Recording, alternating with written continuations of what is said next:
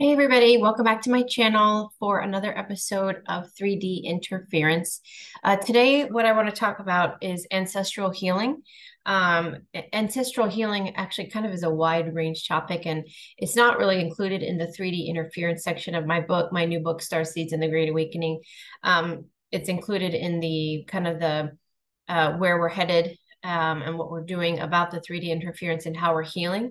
But I want to tie it in today with the 3D interference because there's a lot of components to it and it is quite complicated. So I'm going to try to simplify it.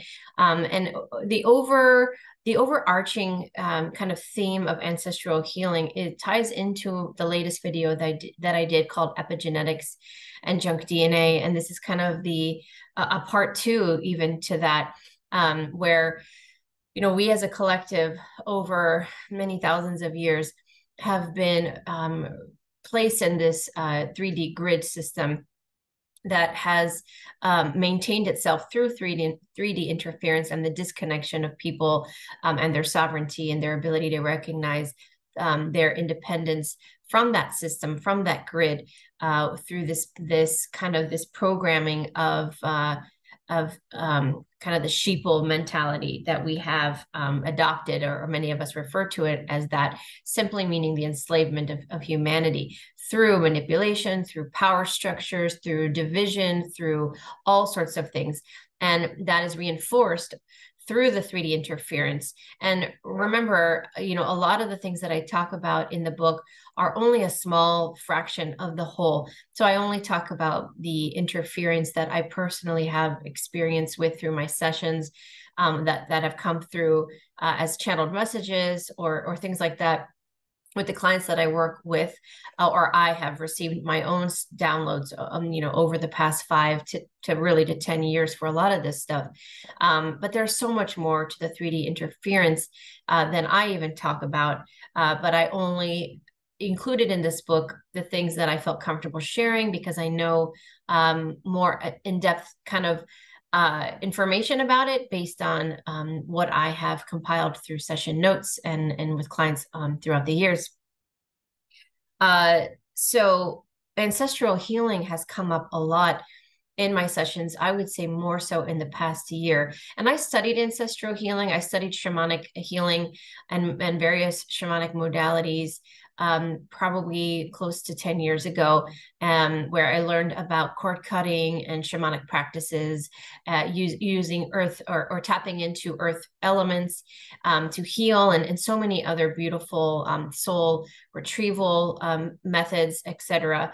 And I think I was being primed for this notion of ancestral healing for quite some time. So I spoke about in the epigenetics video about how our genetics over hundreds, thousands of years hasn't really changed that much, because I believe that we, as part of this 3D grid, have been have placed under certain, the double helix, where we are deactivated in a lot of our abilities to heal and to tap into our knowing and our psychic ability, and our astral ability, and the mind body spirit connection, essentially.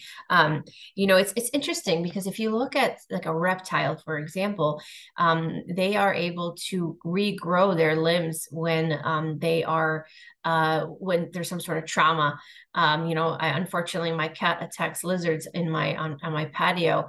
I try to stop it, but when I'm not around, he gets to them really easily, and he'll a lot of times the tail will break off, and if he's not able to catch them, I'll see them tailless running around, and then ultimately the tail will grow back. Or, if they have some sort of trauma and they lose a limb, same thing, it grows back. I know that our DNA, the human DNA, has the ability to grow back vital limbs and even organs if they're damaged. But part of the deactivation of our DNA, possibly included in that junk DNA, like I spoke about, we do have the ability to grow back vital limbs for survival. It's not activated. I believe that through genetic modification and various other nefarious practices over the years from the powers that were controlling the 3D matrix, and this control system, have technology, and they've done a lot of manipulation of the gene codes in order to deactivate a lot of those abilities. So in order for us to maintain our vibration in this low control grid under hypnosis, under mind control, and all these other things, there are a lot of angles that they come at us in order to keep us kind of like puppets attached to these strings, where they can determine the movements we make, where we think we have free will. And I talked about this in several conferences, and I brought it up in my book, where this convoluted idea of free will, where in reality we have free will. As conscious beings, our own fractals of light, we do have free will. That's the universal law, where each conscious being has the ability to go and live different lifetimes and make certain choices with minimal interruption, or what's the word, where minimal, my brain, where they don't allow it, whatever that word is, and intervention. And but in the 3D grid, a lot of those rules aren't followed, or they're not allowed. The free will is limited, and we don't realize that. So many of us walk around saying we have free will, and yes, we do to some extent, but what we don't realize is our free will is capped, much like a ladder gets to a certain level where we don't realize that we are kind of led down certain paths, or up certain ladders, metaphorically speaking, of free will, where we think that we're making these choices when in reality we're being influenced in many different directions. So do we have free will, or is it convoluted in many different ways? I believe, yes, we do, but it's also convoluted. So there's more than one answer to that. So as our ancestry, whether it's soul ancestry, meaning, the soul of Sherri, how many lifetimes has she had, and how has that influenced the collective of the oversoul group that I'm within, as well as just the collective, consciousness of the human species, but also hybrid species and many others that I have probably been over millions of years, just like everyone else. So we're ultimately connected at a macro level, but in a micro level, how has that been affected within my small group? And then you have the mankind, this humankind species lineage, where there's generations of people within the same ancestral lineage. So the ancestral healing is twofold. It's healing the ancestral lines of generations of trauma programming, like I talked about in the epigenetics video. So if you haven't watched that video, I recommend you watch that first, because I think it's a good starter it got things kind of set up for this video. Otherwise, things might not make sense, or they might seem like I'm skipping over things, but I already talked about it in that video I just did.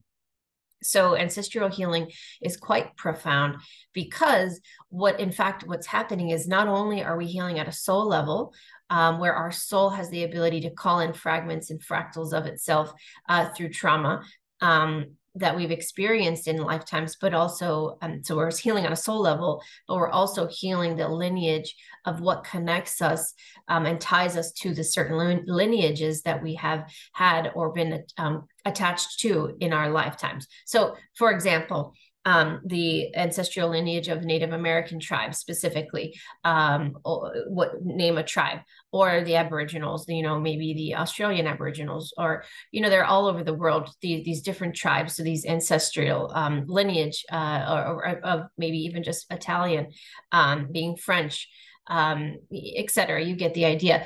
So who you've been tied to genetically in this 3D reality. So there's healing taking place there as well. And the way I learned about ancestral healing on another level, aside from the shamanic healing that I learned years ago, through my sessions, I started seeing that the starseeds, specifically more so the latest generation. So I'm talking the indigos that are my age, and up until 50s, and then the ones that are still coming in and have been coming in since like this, well, really predominantly the 70s and the 80s and the 90s, but there's always a variation, a little bit before and a little bit after. So it could be the 50s and 60s, and then it could be early 2000s. But this group of starseeds started coming in with the soul journey of not only shifting and balancing the energy of the planetary grid through their frequency, but also shifting the energy of their soul lineage within this particular timeline, ancestral lineage in this particular timeline, to help heal their family. So to help heal their parents' wounds and traumas that have potentially already crossed over, or maybe are still here and they're helping them before they cross over. And then the grandparents and the great grandparents and so on. So many of the indigos right now, I wouldn't say didn't succeed, because we are still working on that, but we kind of opened the doorway to the healing of our lineage, which is why many starseeds that are within that category have taken on really challenging lives where you've struggled a lot. Maybe you have been around a lot of mental illness in the family, or chronic illness, or a lot of variables where you think, gosh, I chose a hard life, but really you chose a whopper of a life, because you are here to shift the trajectory of that and of the future of that lineage, but also to heal the lineage. Even all the way until its existence, which I talk about in the book. You can heal the lineage all the way until it started. So it's profound level of healing. And the children that are coming in that are now teens and early 20s, and then that are in their preteens, and then those that are still coming in and everything in between, are our next level, next wave of ancestral healers. So they are coming in and they're healing their soul from traumas of other lifetimes, but they're also helping the collective heal, and they're also helping the ancestral lineage. So this is profound. This is multidimensional, multi-layered, multifaceted. It's not just one area. It's how can we heal the collective at whole, and what are the counterparts in the different micro variables for all of that, and how that works, and the intricacies. And I think our human brains don't really have the capacity to understand all the elements in the way that we do from a higher perspective. So that's another thing. As we activate our junk DNA, which is just a deactivated DNA sequences that connect to our spiritual blueprint and the multidimensionality that we are, and always have been, but we didn't have access to it. Our ability to perceive information that filters through the brain, and that's why some people have more trouble than others to understand or understand certain information, whether it's math, sciences, or really technical information, or etc. Because the information from the higher self has to channel through the filter of the brain, but also the perception that you are based on the vibration that you're in, which is also influenced on a daily basis. And with all of that information and that ability, we are able to ascertain or understand or understand the information differently than the person even next to us. So as our deactivated DNA becomes more active and we're able to bring in more light and we're in a higher vibration, our ability to channel or know information like these instant downloads are not really coming from the brain. They're just coming, almost bypassing the primal aspect of ourselves, and we're going directly to the higher aspect and just getting a lot more information, and therefore we'll understand a lot more. But as it stands and how it's been for quite some time, many of us struggle because of the 3D interference that blocks our ability to have clear perception, that we are limited in our ability to really grasp and understand the full picture. And that's why it's nice when you collaborate, because one person might have part of the picture and someone has another and someone has another. And when you collaborate and you combine your knowings, then you'll have a much bigger picture. But when you're only focused on what you have, it's really hard to do that, because we don't all have every angle. And that's changing. So ancestral healing is huge. It's bigger than this one video that I'm doing, and it's hard to explain, and I'm not going to explain it all in one sitting because it's quite expansive.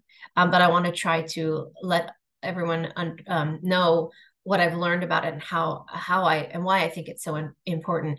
And through these sessions that I've had, I have been told repeatedly now, but in the beginning, I'm going to admit I didn't quite understand it fully, didn't know if I really believed it or resonated with it more so, because I don't think in my perception I was even able to process it the way I am able to now. And I think that's also changed because I'm having more sessions with people and hearing it more. And what I'm trying to get to is that we have these dominant timelines, and then we have the kind of the recessive timelines. So dominant timelines are big timelines in the history of the consciousness, and let's just stick to Earth right now, but it ripples out to the cosmos and other planetary systems, etc. But it's just speaking on Earth right now. And the 3Ds. This is limited very much to Earth and this 3D grid that we're within, and the thousands of years, thousands and thousands, even millions of years that we have been within this grid. But we'll focus on, thousands and thousands, and not millions and millions. I know that probably just confused you more, but there are dominant timelines during those eras. So let's talk about Lemuria. Lemuria is a dominant timeline where there was very much peace on Earth, much higher density beings, collaboration, just beautiful harmony and resonance, not only with the people that interacted with one another, but the Earth itself and the beings on the planet all were able to kind of resonate in harmony with one another, and there's this cohesive or this unity among them. And then there are dominating timelines in Atlantis. There are dominating timelines all throughout our history, with regard to Yeshua and the biblical era, and the Roman Empire. I mean, there's so many dominating timelines, but there are also, because there's no time and space outside of this reality, there are an infinite amount of timelines in our past, and all these decisions that we make, and what we do as a collective, but also individually, and the choices we make shift the trajectory and create these spin-off timelines, which will, I believe, sometimes don't even have a physicality behind it. I think that it's more energetic, and until the energy dies down and there's nothing left to feed that timeline, it will just dissolve. That's even more complicated and a little bit more convoluted to explain. So I won't get too far into that. But what I've learned in my sessions is that there are many timelines where the apocalypse occurred, or where we are completely enslaved by the dark players whom have done whatever they could to suppress us through domination in every way possible. So a lot of the things that we are seeing, and the plans that they have already succeeded in other timelines. The problem is those timelines are very recessive. They don't have a lot of power behind them. They've lost their power. They're not getting the energy to fuel those timelines, and so they're dissolving. But there are people that are tapping in to those timelines that are very real to them, that are living it in this exact moment, that are recalling it, and or they're coming through as mental illness and traumas in this life that have nothing to do with their current life. And if they don't have an awareness or an understanding about it, they have no idea. So that's a lot of where mental illness comes from. It's a misunderstanding of people tapping into other realities that are not in the present moment, and it's confusing to them, and they don't know what reality they're in, or they're bleed through realities from other dimensions, and they essentially go nutty because no one believes them. So they're not really nutty, but no one believes them, so they kind of submit to this knowing or belief that maybe they are crazy, or they just give up and say, they know they're not crazy, but they can't convince anybody otherwise. So they just, there's not much they can do. And unfortunately, many of them end up in facilities, and they're medicated. And once medicated, then they have the ability to be taken over by NPC programming, etc., where they just kind of lose their essence, lose their life spark. So mental illness is a whole other topic, and I might do another video on that, but it's also in the book itself. So we have these dominant timelines, and we have these recessive timelines. And I know that a lot of these recessive timelines are dissolving. And I think why is because these dominant timelines, the collectives are waking up. They're asserting their dominance, their empowerment.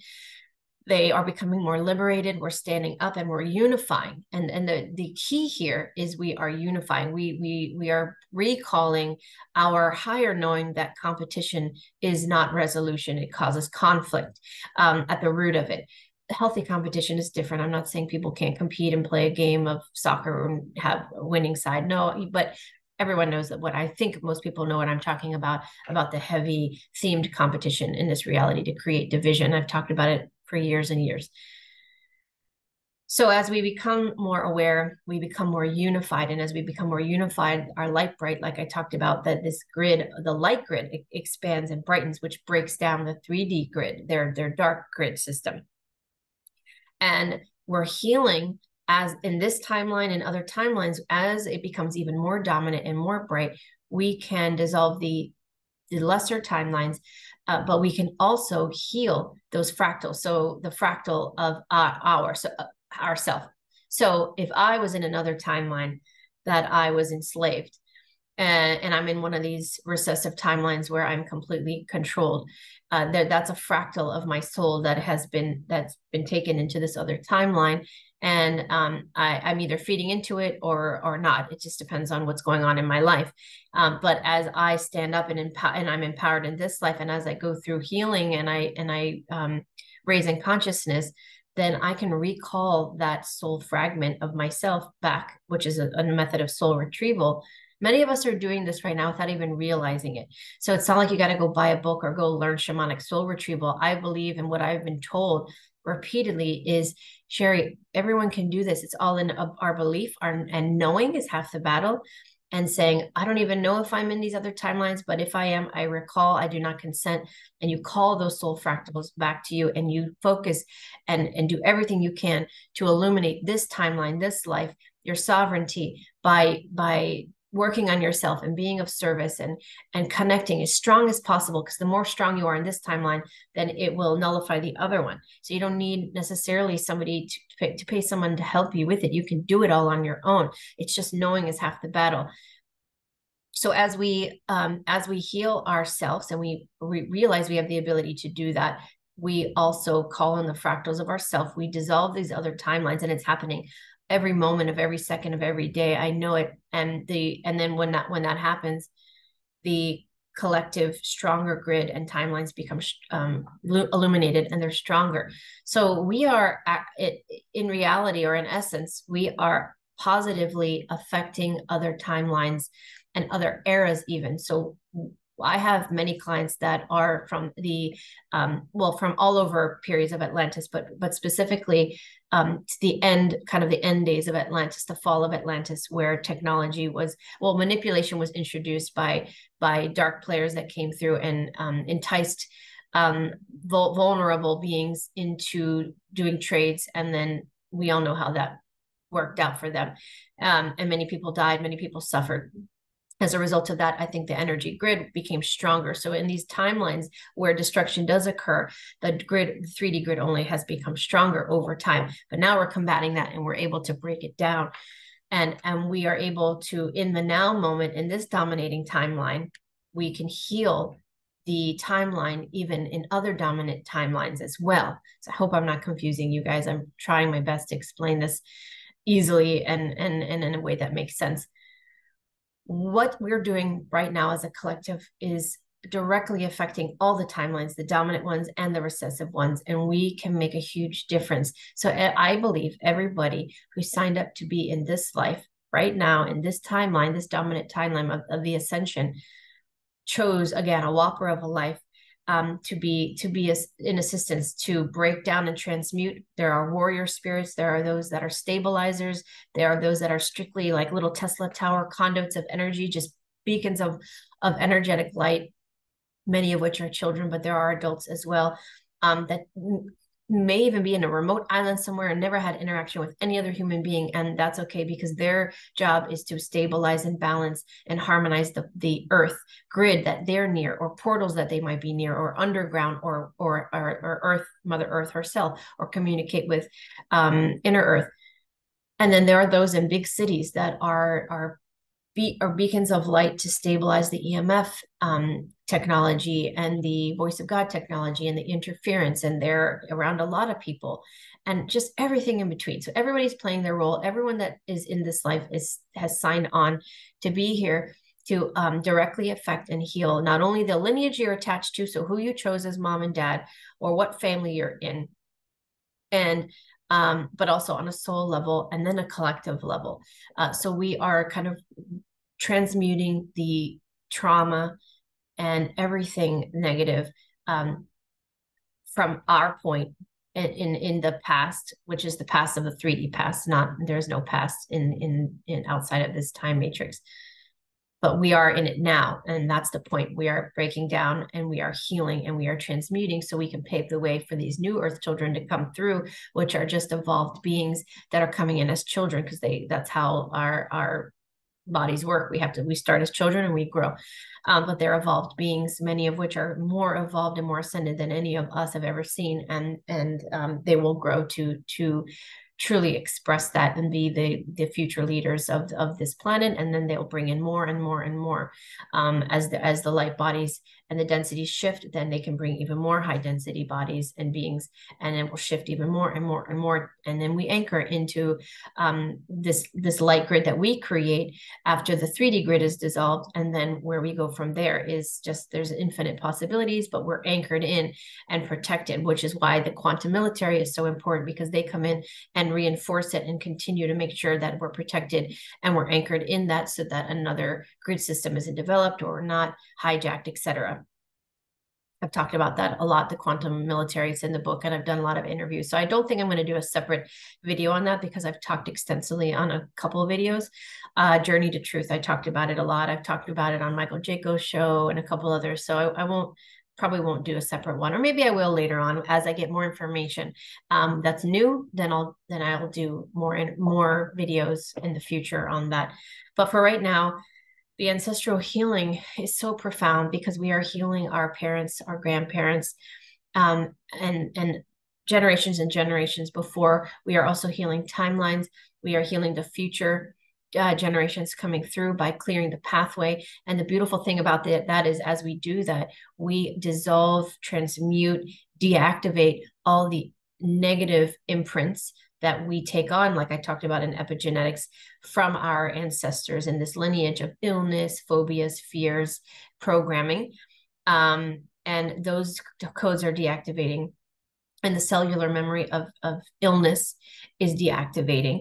All of it is happening in this now. So whether you are a young child or you are even elderly, I mean, I don't want to exclude those in the 70s, 80s, 90s, because you are all part of it too. I think that you laid the foundation so that the indigos could come through, kind of like Dolores Cannon's first wave but they struggled the most, because they really were embedded in a period that wasn't ready, and there was so much corruption and manipulation that nobody was ready to hear. Humanity as a whole wasn't ready to hear or transmute or change or shift yet. So, again, I said in the book, and I've said in other videos, you didn't fail.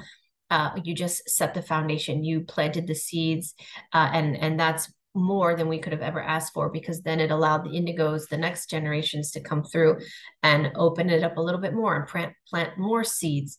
And every 10 to 15 years, new generations come through and they plant even more seeds and more seeds. So I never look at it as a failure. It's even if you planted one seed and then that's it, that was profound, because now in hindsight, looking back, the garden is flourishing. It's absolutely magnificent and beautiful. And that is contributing to the collective awakening process where we are now, so that the children can come through. Because as I understand it, more and more, these children would never have come through and wouldn't continue to come through right now, had we not reached a certain point or the point of no return, or the point in which we have evolved past a certain point where they know that they can't become trapped here, because these advanced souls don't want to, descend into this reality, into a lower density, and become trapped here. And that's why we have such a high population of labeled autistic, because I don't want to call them that, but that's really what it is. The less functioning autists, they don't come in fully in their body, because they don't want to get trapped here. Even though they know where we are, they still don't want to be in this toxic environment, because I've been told by many children in sessions, this reality is actually toxic, and you don't realize it until you're out of it, and then you come back in. The food, the air, the density, just being in it, or being in these bodies, these flesh and bone. How, as magnificent as our bodies are, and how intuitive they are, and their abilities and capabilities, in the 3D, they're limited so much. We don't realize it till we go out. So the colors are so much more vibrant. Our bodies have so much more abilities. And there's so many things outside of the 3D, but when you're in it, you don't realize it. And they don't want to become trapped in it. And they just don't want to be in it. It's like, I don't want to fully experience that. I've been there, done that. So they come in just enough so that their avatars can work, and they are anchored in enough, but they are not fully present. And they are teaching their caregivers, their families, and those around them telepathy and communicating on a more profound level, through energy and quantum, as opposed to through verbal, because they don't want to speak our language and our word spells, etc., which I also talk about in the book. I've talked about many times before. So where do we go from here? What does this all mean?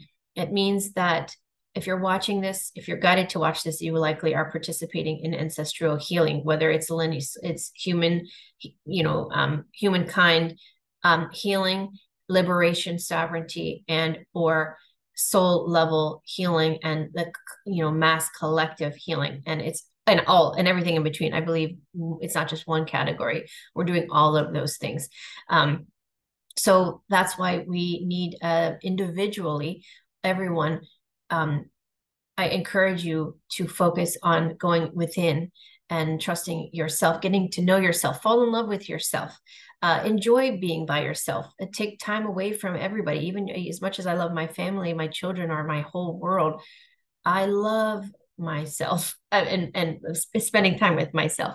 I like to just be alone. I want to be left alone, sometimes longer than I should, but then there are others that I am filled up energetically with that. I ground, I center, I recognize that the thoughts that are just mine in those moments, and I'm not absorbing my children's emotions or the environment's emotions and neighbors, friends, etc., or my husband's. When I'm spending time alone, I can reflect, and then I really can discern what's mine and what's not, work through it. And it's those moments of self-reflection and being alone where the most profound healing takes place. And if all of us do that and we disconnect from the noise and the 3D interference doesn't work, none of it.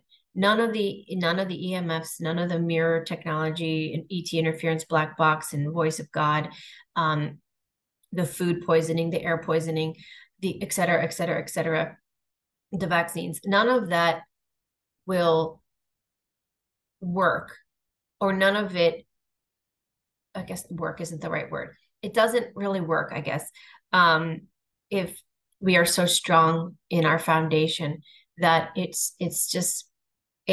will just knock us off a little bit, but we get back up. But many of us are knocked down that we just feel like we can't get back up because there's so many things being thrown at us. But in reality, it's just we have to shift our mindset, and in order to do that, we really have to go within. We have to disconnect from all of the noise, and to turn off the TVs. Don't watch the news. Be careful what movies you watch. That everything that's coming out is so obvious to me. The programming and the levels of programming. I can't watch one show now without saying, yep, oh, that's what they're trying to do. Or that's that agenda that they're pushing. And it's almost 100%. It's very far and few between that I'm able to even find a show now that isn't pushing some sort of agenda. So just be careful what you watch. And it's okay to watch, like, even though I watch it, I'm not being programmed from it, because I recognize that there's some element of programming, and I don't consent to it. So sometimes I do it just to know, like, what are they saying, or I want to see what my kids are watching, etc. So turn that off if you can. Take breaks from it. Go outside in nature. I mean, I've said all these things a million times. I know I sound like a broken record, but take control. Breathe. Let go. Forgive. Whatever you can do to focus on empowering yourself. And then, when you're feeling more sound and more stable, then you can turn around and really guide those that are ready, which is key. Trying to guide people who aren't ready and give you resistance can only actually block you and keep your vibration down. So create energetic boundaries around those that aren't ready. We don't want to judge them, but we also don't want them to pull us down into their vibration. So we say, I wish you the best. I send love and light. I'm putting boundaries. I have to separate myself. Even if it's your husband or spouse and you can't get out of the house, you still can create energetic boundaries, you still can limit the conversations that you have and kind of have neutral territory of what you're able to talk to about and what you're not. And so it's multifaceted, but ultimately ancestral healing is very profound. It's part of the ascension. It's part of our evolution right now. And I think just being mindful of everything that I've said and the epigenetics, and how we can directly influence everything in a positive way, it's much more conducive in my mind to focus on that as opposed to all the things that are out of our control, all the things that are negative, that if we focus our energy on all of that and all the lies and all the dark player moves that they're doing to prevent us from ascending, and we let them win every time we focus our attention on it. So don't focus your attention on it, just focus on the positive stuff. And those things that they do will no longer work, or they won't have the power to do them anymore. So it takes a collective effort. That's why everybody counts. Everybody's mind counts, because we don't realize the influence of our thoughts. Words have power, but also our thoughts have power, and our beliefs, and we put a projection out energetically, and that can influence the rest of us in the collective based on your very pessimistic thoughts or your dark thoughts or your worry and fear. We all have fear, we all have worry, but you instantly recognize it and you say, I no longer hold on to this fear and worry anymore. It's no longer serving my highest good. And then you do a series of breaths, you exhale and you visualize yourself letting it go and say, I cannot control it. I am not going to resonate with that at this time. And you let it go. And then you focus on what you can control, your positive thinking, your co-creation of what you want the world to be. And you focus your energy on that, and you visualize and you put that intention out. And we can make big changes, and we can not only heal our lineage, and pave the way for our children and the future generations. We can heal at a soul level. So we call in the fractal elements of ourself back, so we are more whole. And then we can also heal our soul families, and again, the collective, which we're all soul families, and heal us on a macro level. So the micro all the way to the macro. So I hope this video was helpful for you today. Hopefully it was clear and concise. As best of my ability, I try. Leave comments. Let me know if it makes sense to you. There's so much more to it than that. But again, I'm trying to do these bite-sized videos where people can watch a little bit at a time and digest it before we go into different topics. So I try not to speak too much about things in an exhaustive way. So that's all for today. I wish everyone well. Until next time, bye everybody.